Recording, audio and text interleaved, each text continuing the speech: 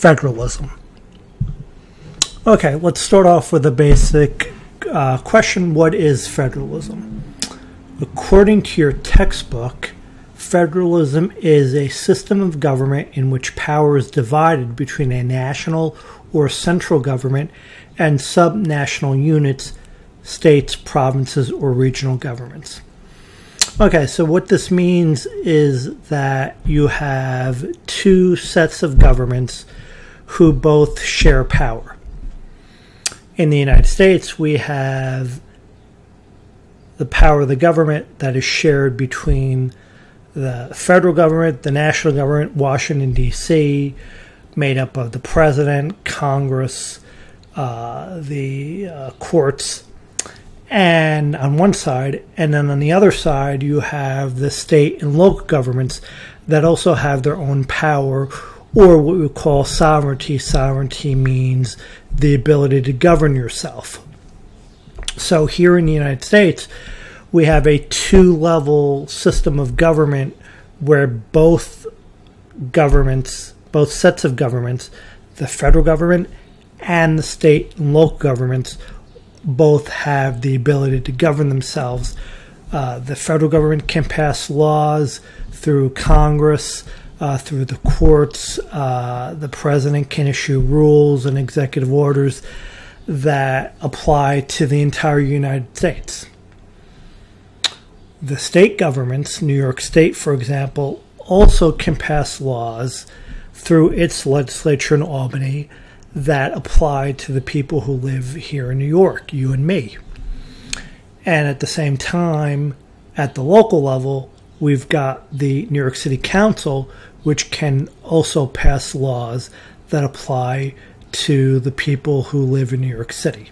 Okay, so you have different levels of government, each with their own power, operating together and sharing power. That's what federalism means. And we talked a little bit about federalism and the Constitution in the last lecture. In this lecture, we're going to talk about federalism more deeply in more detail. Okay, so that's basically what federalism means: a system of government in which power is divided between a national or central government and subnational units, states, provinces, or regional governments. Okay.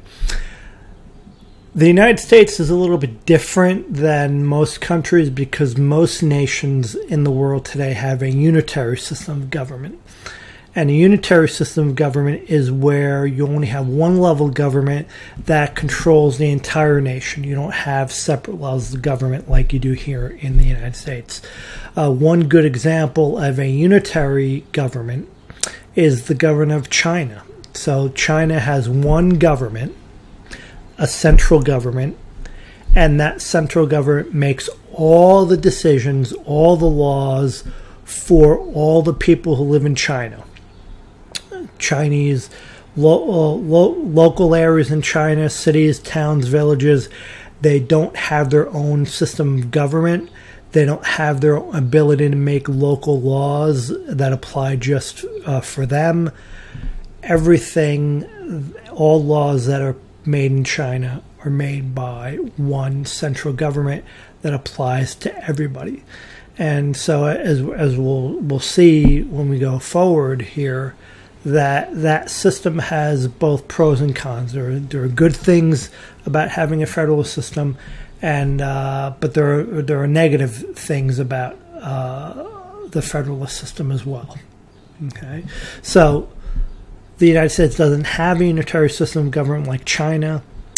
The United States has a federal system of government where power is shared between the national, state, and local governments. So, in our last lecture, I talked about the evolution of government in the United States and how we've had two systems of government, two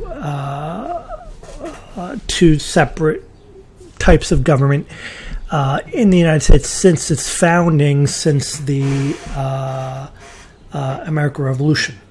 The first system of government in the United States was called the Articles of Confederation, which, as I said in my last lecture, created the type of government we call a confederation, where you have a sharing of power between a national and state governments. But in a confederation, the state governments have more power. So between 1781, a couple years before the end of the American Revolution, up until 1788, the United States had a confederation type of government where the state governments had more power than the national government. Since 1788, we've lived under the present constitution, the one we have now, and that creates a federal government where a federation where the national government has more power than the state and local government. So even though New York State and New York City can pass laws, even though they can make certain decisions for themselves, and for we, the people who live here in New York State and New York City, the national government has far more power today than the state and local governments. American federalism is designed to do three basic things. First, federalism is designed to create a system of checks and balances by dividing power between the central and state and local governments. Okay, and that idea of a balance of power is designed to make sure that the power of government does not get so big and so large that it can intrude on and take away the rights of we the people. And so that's something you might remember I talked about in the first lecture, and it's something that your textbook defines as the power problem, the constant problem of balancing the power of the government and the rights of the people, making sure that the government is powerful enough to do the things that we want it to do, primarily keep us safe and keep order and prevent chaos, but also that it's not too powerful that our rights of freedom of speech, freedom of religion, freedom of the press do not get taken away from us by the government.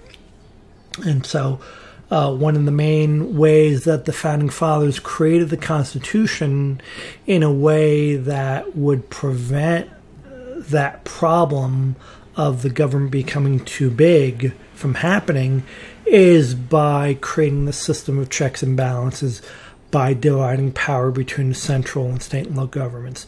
So, as we talked about in the last lecture, there's also a check and balance system within the national government between three branches of government, the executive, legislative, and judicial.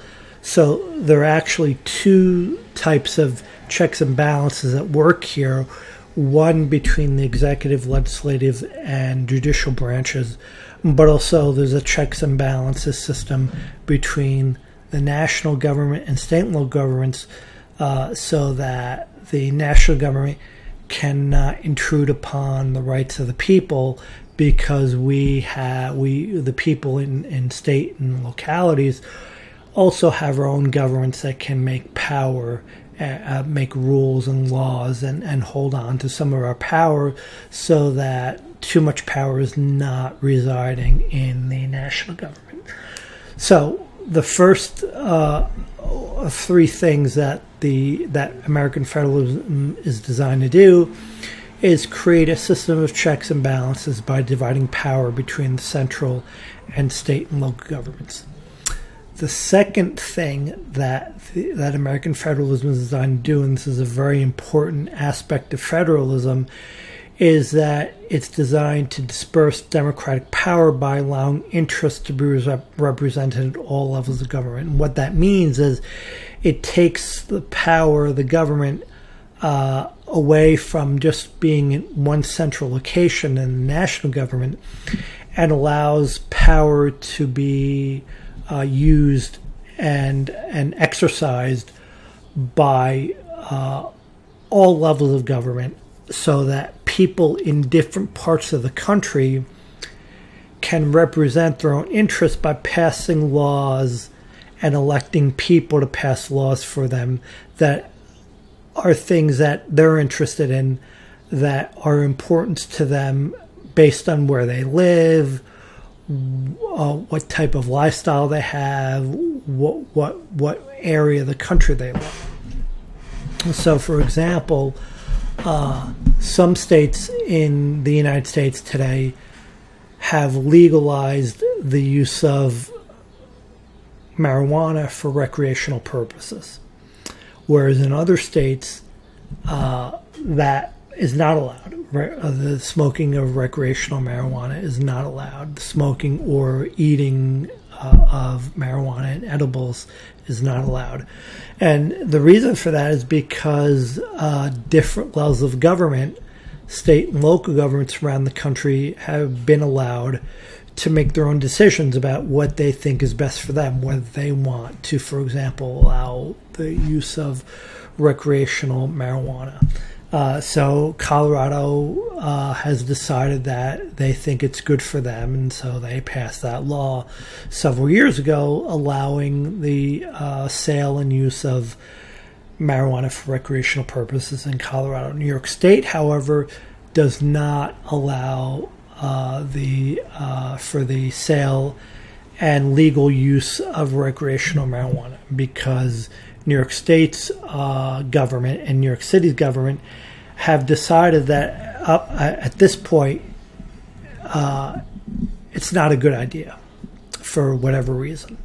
And so this is an example of how democratic power is dispersed throughout the United States, because people in different parts of the country can make decisions themselves rather than waiting for the federal government to make decisions for them. So there are certain things that the federal government only has the right to do, that the national government only has the right to do, but there are certain things that state and local governments can decide for themselves. Another example, at least if you go back 10, 15 years ago, is the issue of gay marriage. Before the Supreme Court ruled that the Constitution does not permit a state to not allow gay and lesbians to legally marry, gay marriage was a state issue. Some states, like Massachusetts, allowed gay marriage to be legal in the state. Other states like Texas did not, because Texas believed that marriage is only between a man and a woman, and so they said, well, we're not going to allow gay marriage in our state, whereas Massachusetts believed that gay and lesbian couples should be allowed to be married. And shortly before the Supreme Court ruled that gay and lesbian couples have a right to marry anywhere in the United States, New York State's legislature also passed a law allowing for gay marriage to be legal in New York State. So the laws governing the use of marijuana and laws legalizing gay marriage are two examples of how federalism allows for democratic power to be dispersed, meaning given throughout the country, given to all levels of government, so that different levels of government, especially local areas of government, can make decisions that they think are best for the people who live in that part of the country, rather than have a one-size-fits-all system, which is what you have in a unitary system of government, where the national government makes all the decisions for the whole country. Another example, another goal of American federalism is that it is designed to promote innovation by allowing states to serve as, quote, laboratories of experimentation. So the idea here is that if you have an idea that you want to try out, usually these ideas are tried out in local and state governments first, And then if they're successful, then they're picked up by the national government and expanded in a nationwide law. So one good example of what I'm talking about here is laws that have been designed to make healthcare more accessible and more affordable. So one of the biggest problems throughout the United States is the problem of healthcare. Not enough people have access to healthcare. Too many people are not insured, do not have health insurance, cannot go to the doctor, cannot go to the hospital. And for almost everyone, healthcare is very, very expensive. And so one of the main goals of government going back decades has been to try to find a way to make healthcare in the United States both more accessible so that more people have it, and to make healthcare more affordable so that more people can afford to go to the doctor and more people can afford to go to the hospital when they need to. So today we have a national law that is designed to do this, what most people call Obamacare. The official name of it is the Affordable Care Act. That's the law that was passed by Congress and signed into law by President Barack Obama in 2010 that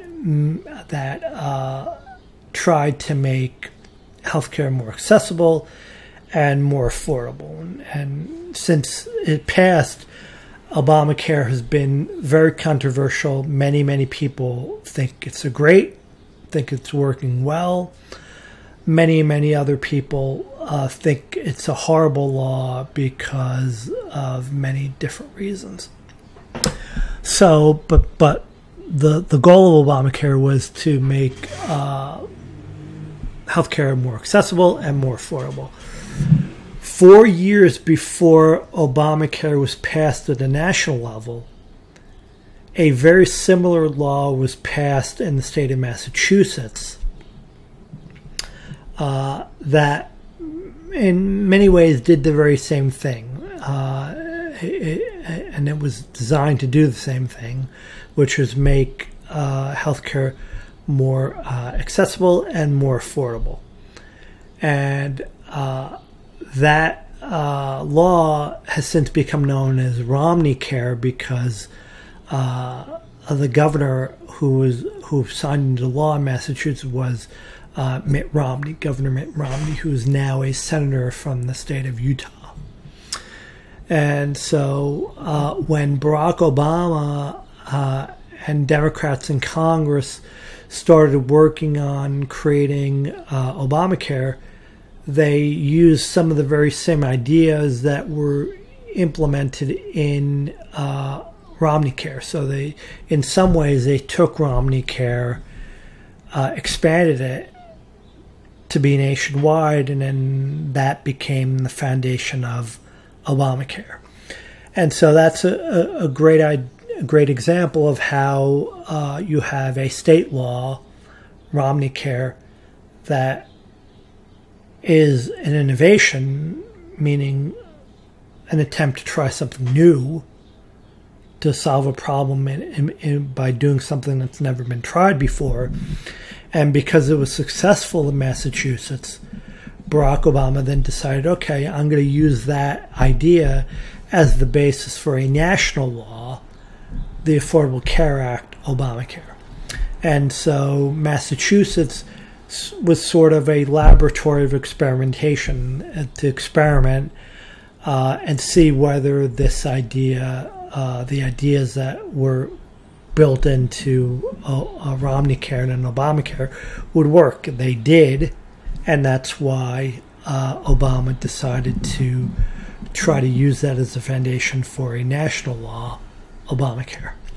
Okay, so the three things that American federalism is designed to do is create checks and balances by dividing power between the central and state and local governments, disperse democratic power by allowing interests to be represented by at all levels of government, giving different levels of government all around the country the ability to make different kinds of laws for the people who live in different parts of the country, and promoting innovation by allowing states to serve as laboratories of experimentation. Okay. So, does federalism work? More or less, yeah. It works, and it works pretty well. So federalism is good, but that doesn't mean it doesn't have its problems. Federalism has a few problems. For one thing, it creates overlapping lines of authority, which can lead to state-federal conflict. And one of those problems is the problem of immigration, which is a big issue today, especially with the Trump administration, which has made stopping illegal immigration and limiting legal immigration a major goal of its government. And so one of the things that the Trump administration has been doing in order to try to stop illegal immigration is to crack down on illegal immigration through immigration raids, through arrests, through deportation, and through one of the things that has become a real controversy during the Trump administration, separating families, separating children from adults, and putting children into detention at least for a short amount of time before the courts can create an order for deportation. So one of the ways that this creates problems between state governments and federal governments is that many state governments and many local governments have what are called sanctuary laws, have passed what are called sanctuary laws. New York City, for example, has a series of sanctuary laws, and New York City is sometimes called a sanctuary city because it has sanctuary laws which are designed to protect immigrants who are here illegally, immigrants who are in the United States without proper documentation. And so some of the laws that New York City has relate to how law enforcement deals with people who are here illegally. So, for example, under New York City law, if an illegal immigrant calls the police or goes to the police to report a crime because they either witnessed a crime or they themselves have been a victim of a crime, the New York City police will not inquire about their immigration status, and if they find out that this person is here illegally, they will not arrest them. They will not turn them over to federal authorities, because the idea is that New York City wants illegal immigrants to report crimes that they've either witnessed or that they themselves have been a victim of, because this will help solve crime and keep the city safe. The worry is that if illegal immigrants think that by going to the police they will end up being deported, well, then they're not going to go to the police, right? So if they don't go to the police, then that prohibits the police department from solving crime. It'll make the make it that much harder for the police department to solve crime, and it puts these illegal immigrants in much more danger if criminals know that they can prey on them with very little consequences. Another sanctuary law that New York City has to do with immigrants and health care. So just like the law that says that if an illegal immigrant goes to a police officer and reports a crime, that they won't have their illegal immigrant status inquired upon. The same goes for hospitals. If an illegal immigrant goes to an emergency room to get care, or goes to a doctor to get care, the doctor, the hospital will not inquire about their immigration status and will not turn them over to federal authorities if they are discovered to be here illegally.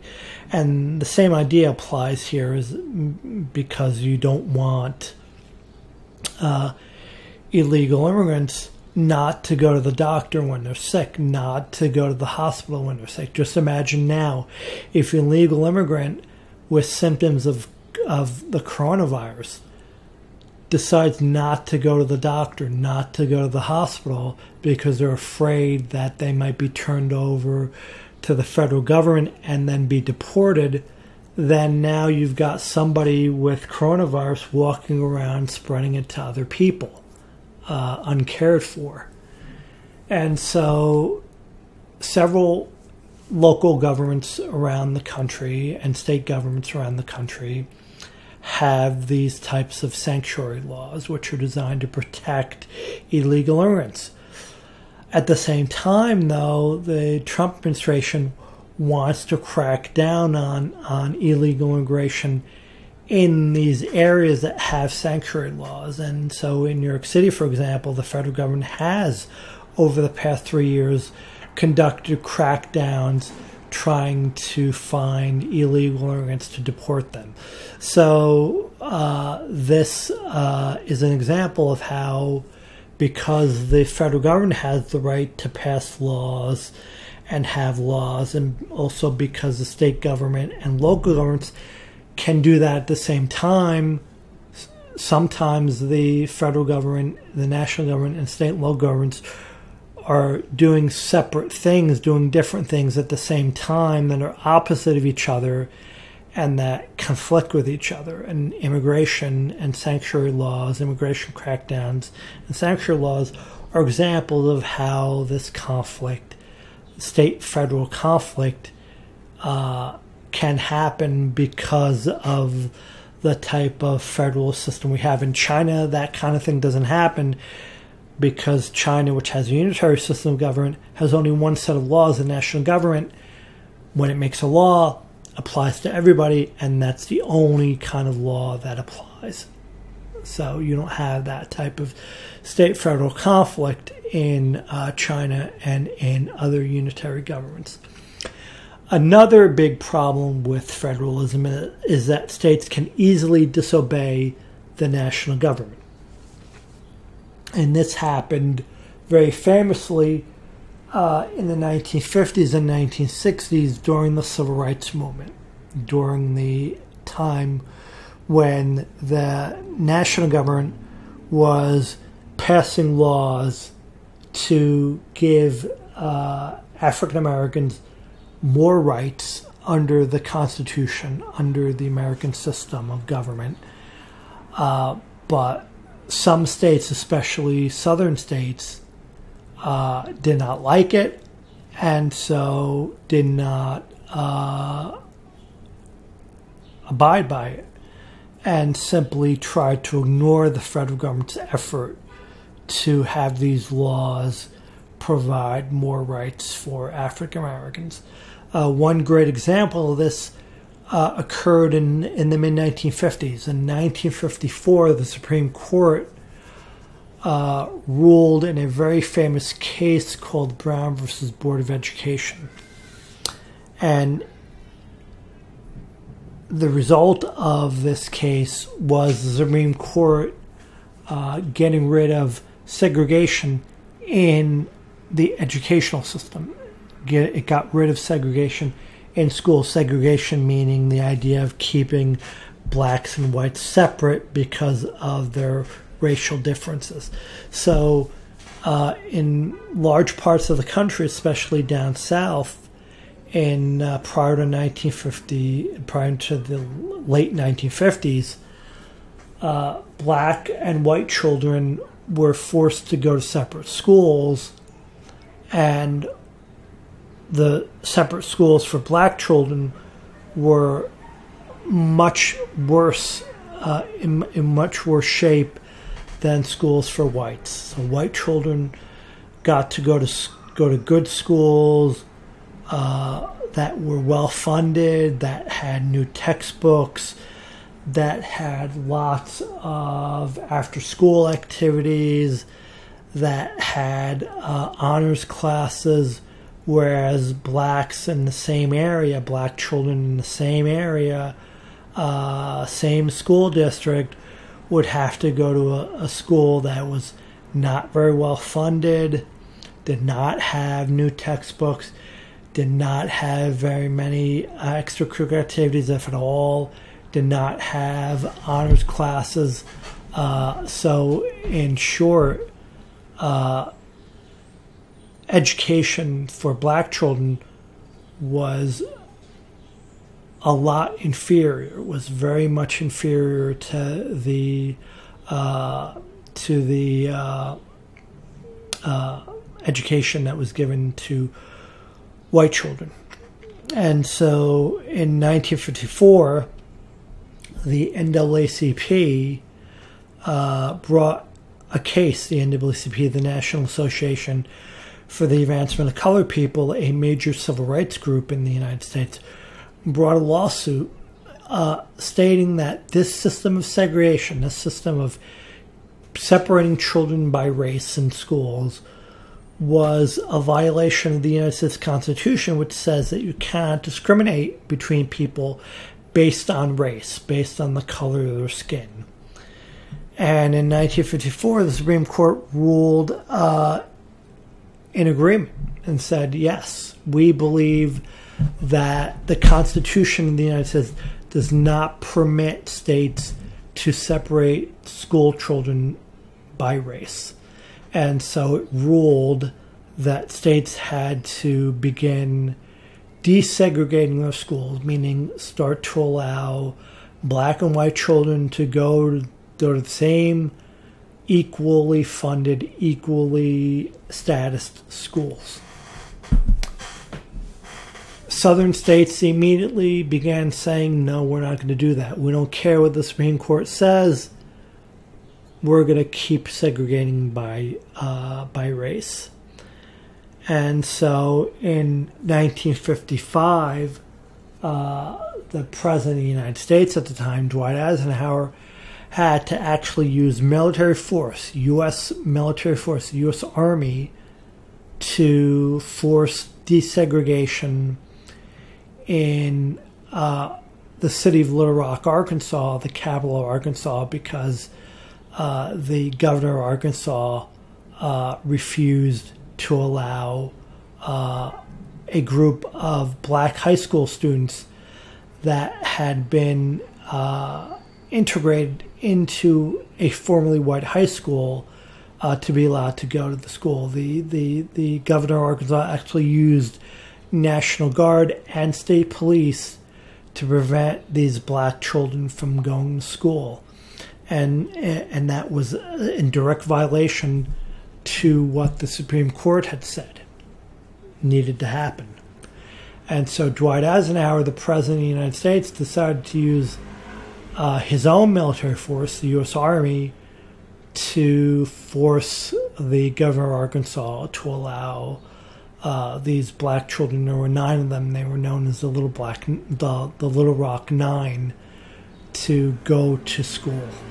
And so this episode surrounding the Brown versus Board of Education Supreme Court case shows how one of the problems of American federalism is that You can have states easily disobey the national government because states can make their own rules, and so if they say, well, the rules we want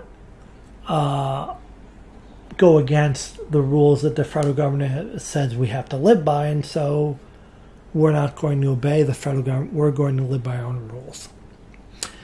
And so states can easily disobey the national government. It doesn't happen a lot, but it can happen, and it happened very seriously in the 1950s and 1960s during the Civil Rights Movement. Another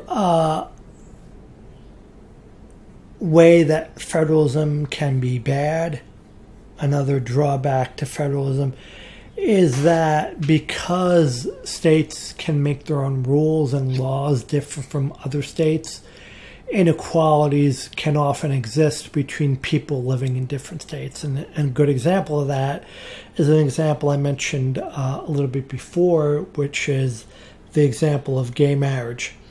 Before the Supreme Court ruled that the Constitution permits gay and lesbian couples throughout the United States to get married regardless of where they live in the United States, gay marriage was a state-by-state issue. Some states allowed gay marriage to be legal, other states did not. And so depending on what state you lived in 10 years ago, 15 years ago, you may or may not have been able to legally marry if you were gay. If you lived in Massachusetts, you could legally get married. If you lived in Florida, you could not. And so that's an example of how inequalities can exist between people living in different states because different states are allowed to make their own laws for certain things. One thing that has happened with federalism over time since 1788, since the adoption of the Constitution until now, the balance of power between the national and state governments has evolved. The power of the national government over time has grown while state power has weakened. And so this is another example of what your textbook calls a power problem. The balancing power, in this case, balancing power between the national government and the state and local governments. Initially, the founding fathers wanted the national government to have more power, but they also wanted state governments to have almost as much power as the national government so that the national government would not be able to put the state governments into a position where they felt that they were being bullied by the national government. But that's pretty much what has happened now. The power of the national government has grown while state power has weakened, and because of this, states often feel that the federal government is encroaching on their powers.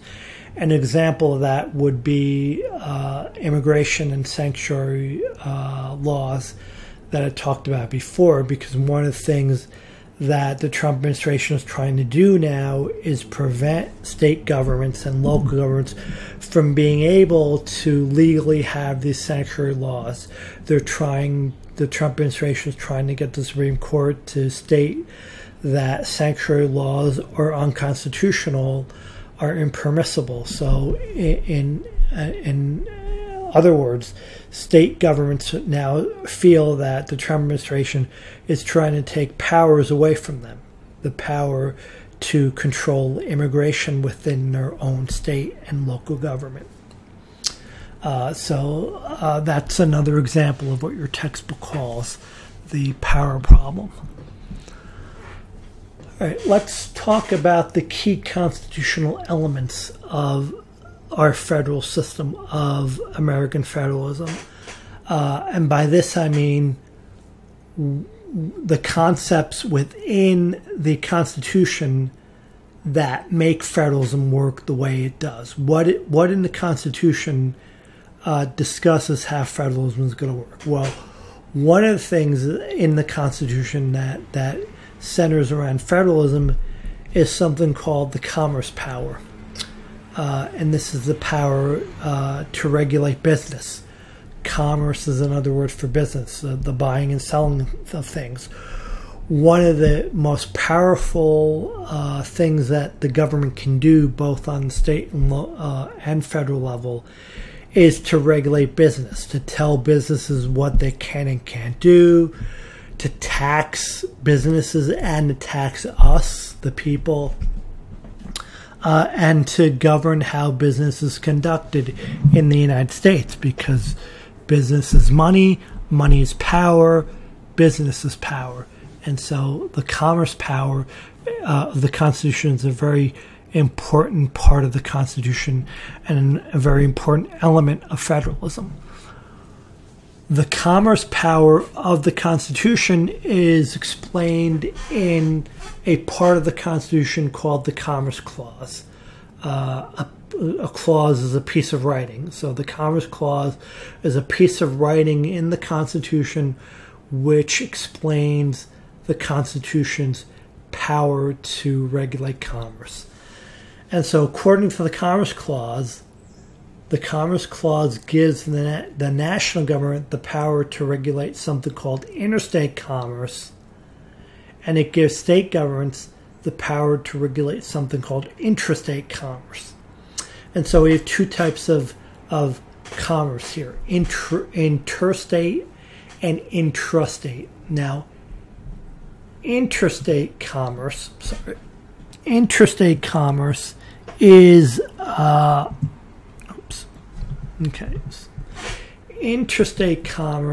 is commerce that gets conducted between two different states. So, for example, if I buy something on Amazon here in New York, and Amazon is sending it to me from a warehouse in Florida, for example. Let's say I buy a TV from Amazon, and the warehouse is located in Florida, and so Amazon is going to take that TV, put it on a truck, and then send it to me here in New York from Florida. So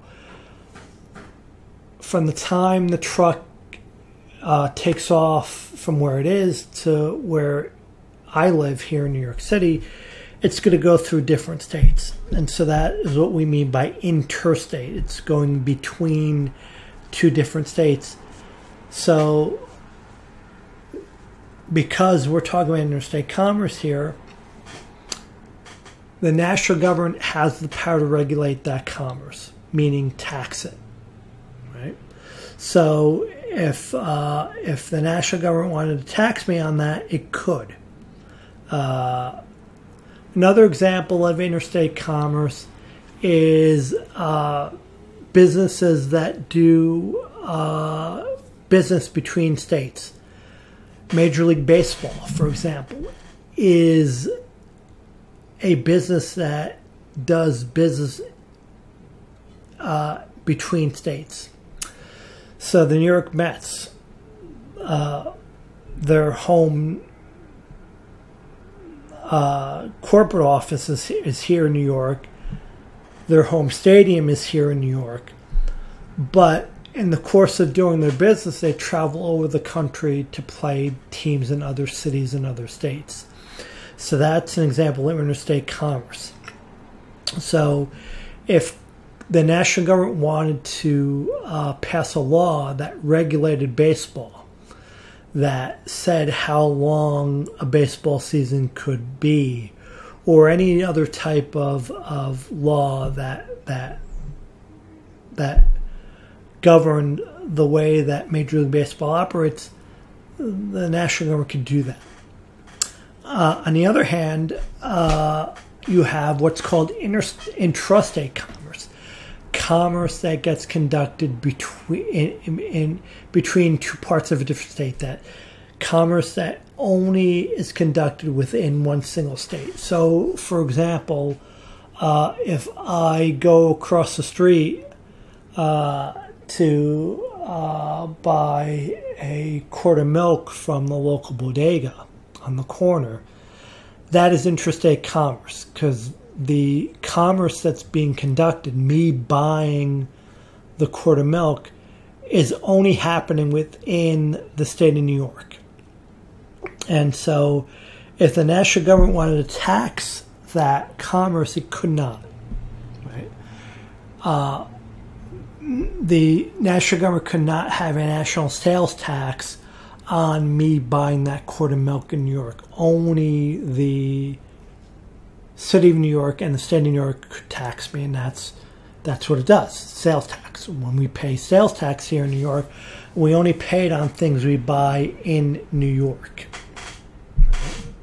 not things or any other state, because if you go to New Jersey, you're paying New Jersey sales tax because that's still interstate commerce within the state of New Jersey. But you're not paying a federal sales tax because the commerce that's being conducted is within only one state. Right? It's also why if I order something online from New Jersey and I have it shipped to me here in New York, I may not pay sales tax because it's interstate commerce. Okay, so the Commerce Power and the Commerce Clause divides the power to regulate commerce between the federal government on the one hand, the national government on one hand, and state and local governments on the other, based on whether the commerce is interstate or intrastate. Interstate meaning between two different states or between two or more different states is governed by the national government,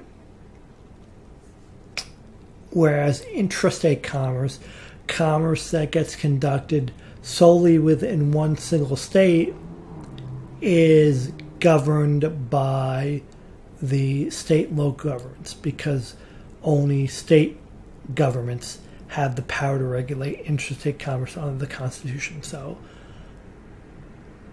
national governments have the power to regulate intrastate government commerce, and the state governments have the power to regulate intrastate commerce. Another very important part of the Constitution that has to do with federalism is the Supremacy Clause.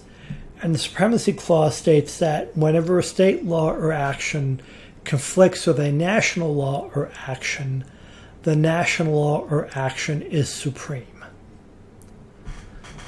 What does that mean? It means that if the state government passes a law that conflicts with a law that the federal government has passed on the same issue, the national law is supreme, meaning takes precedence, and it nullifies the state law, meaning the state law doesn't apply. So here's a great example of this. Under our Constitution now, the U.S. government, the United States government, does not permit slavery to exist in the United States. Slavery was abolished with the passage of the 13th Amendment at the end of the Civil War. And the 13th Amendment states that no state shall allow slavery. So slavery can exist anywhere in the United States anymore. So even though New York State can pass laws for New York, for the state of New York, one example of a law that New York State's legislature could never pass is a law legalizing slavery within the state of New York, because as soon as it tried to, the Supremacy Clause would invalidate it, because slavery is illegal in the United States. So if slavery is illegal in the United States as a whole, because of the Constitution, because of national law, no state law, no local law can create slavery in the United States. So that's an example of what the Supremacy Clause is about. The Full Faith and Credit Clause is another great piece of the Constitution that has to do with federalism. And the Full Faith and Credit Clause states that every state is required to honor and respect the laws and institutions of other states. So even though different states can pass different types of laws and have different types of institutions or similar types of the same institution, they all still have to respect each other's laws. So a great example of this is driver's licenses. Okay. Every single state in the United States has a system for granting driver's licenses, and they're all different. As a resident of New York State, I have a New York driver's license.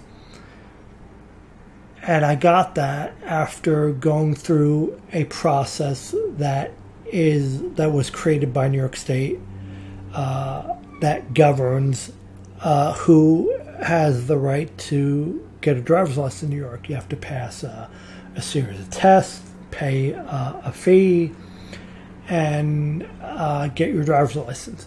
So the qualifications, the requirements for having a driver's license in New York State are different than the requirements and qualifications for having a driver's license in New Jersey. So does that mean that my New York driver's license only permits me to drive legally in the state of New York? No. Obviously no. You can drive anywhere in the United States as long as you have a valid driver's license from any state. Why is that? Because of the Full Faith and Credit Clause. Because we have a Full Faith and Credit Clause, New York is required to respect the laws and institutions of every other state, and every other state is required to respect and honor the laws and institutions of other states, meaning that even though I have not passed a driver's test or written test in New Jersey, even though I don't have a New Jersey driver's license, because I have a valid New York driver's license, I am allowed to legally drive in the state of New Jersey. Right? And obviously the requirement there is that you have to abide by the laws of the state you're in. So even though New York and New Jersey have different traffic laws, doesn't mean that I only have to honor the traffic laws of New York. If I'm driving New Jersey, I have to follow the law in New Jersey. If I'm driving in Wyoming, I have to follow the laws in Wyoming. If somebody in California who has a driver's license, a California driver's license, is driving in New York, they've got to follow the laws of New York. And so I think you can understand easily why the Full Faith and Credit Clause is so important, because it makes us one country. Even though we have 50 different states with different state governments, we're still one country, and in order to successfully be one country and act like one country, we've got to have a system and something in place that requires states to honor each other's laws and institutions, because if we didn't, and if people in New York couldn't drive in New Jersey and people in New Jersey couldn't drive in New York, we wouldn't be one country. And so the Full Faith and Credit Clause allows us to be one country, and something that makes federalism work the way it does and makes federalism work pretty successfully. Okay, so the last thing I want to say is that the federal government often uses money to exert influence over the states. right? So one of the great things about federalism is that it disperses democratic power. It allows different state governments and different local governments in different parts of the country to make laws that they think are good for the people living in their different parts of the country. The federal government sometimes doesn't like this because the national government sometimes wants every state to have the same set of laws to make things sometimes easier, more seamless. And so sometimes the federal government will try to force states to accept laws that they want them to accept, to do things that they may not want to do, but that the federal government wants them to do. And so one source of leverage that the federal government has, that the national government has, to try to make state governments do what it wants them to do is money. The federal government has a lot of money, and it uses that money to essentially, in other words, bribe state governments to accept a law that they want them to accept. So a good example of this occurred back in 1973 when the federal government wanted to create a standardized nationwide speed limit on highways at 55 miles per hour. And the reason why I wanted to do that was to conserve energy. In 1973, there was an oil shortage around the world, and that led to very high gas prices here in the United States. And so one of the ways that the national government tried to conserve energy and bring down gas prices was to have a 55-mile-an-hour speed limit, because 50 miles per hour at the time was a good way to get cars to use less fuel over time. It preserved high gas mileage, 55 miles per hour.